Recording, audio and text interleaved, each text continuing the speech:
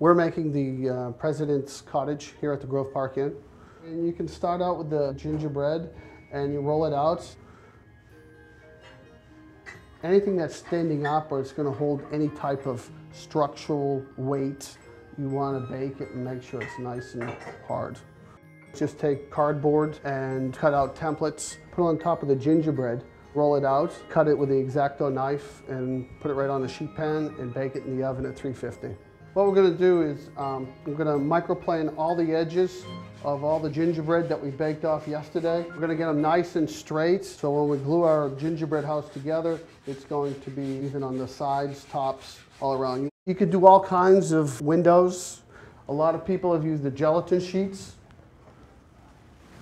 that you can put in the window. You just cut it out and put a little royal icing to stick it. And what we're going to do is fill the bag with royal icing. And some of the royal icing that could be made thinner, thicker. It depends on,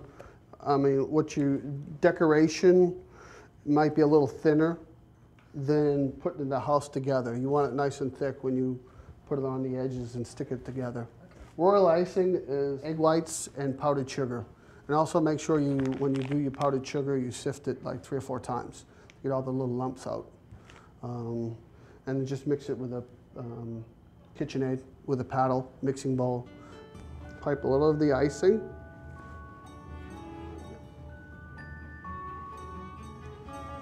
We're going to stick it right there. Put the other side the same way.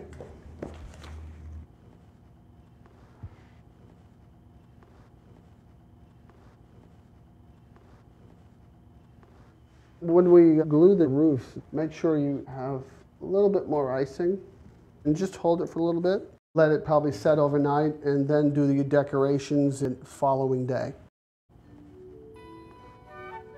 Decoration-wise, you can use your imagination. Make the gingerbread nice and soft. You can make small little stones and you can make different shapes. What I do is just bake it at a low temperature and dry it out. It's really fun doing the roof part. You can do anything on the roof. Cereal, crackers, fondant. Fondant is another sugar icing. Usually what we do is put it in the microwave to just like loosen it up, and then you can roll it out and you can mold it into anything. It's edible. It's just like working with gingerbread dough or any other dough. When you're draping anything, the thinner the better. And Chef Ian's marking it just like he did the roof. You can airbrush afterwards. It's really almost anything that you want to do with it. The chimney stone, we just stacked the sugar stone with royal icing. Chef Ian came in with his air compressor and spray gun and sprayed it, and then we touched it up with a little bit of white powder to give it that rustic look. And we covered the board with royal icing so it looks like snow. If you're ever doing anything with icicles, it's very easy. I mean, the key is to use a small tip. What you want to do is just put a little bit and drag it down.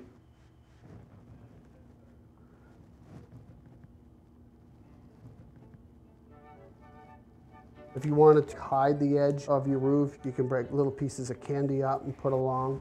There's many techniques that you can do with the doors. I mean, you can have doors with windows in it. What you want to do is probably have to play a little bit with a knife or a razor to make sure the door fits. We just dipped it in chocolate to give it that dark color. If someone wants to make something like a gingerbread house or church or anything, it's going to take several days, weeks maybe. You know, it's a lot of time at the candy store, looking at all the candy, the decoration. So the best thing to do is just have a picture and this is what I want to do and keep it all in perspective. Is baking a craft? Is cooking a craft? Yes, it is very difficult and strenuous and long hours, and it is a lot of work. It's a tough job, but it's fun. It's fun.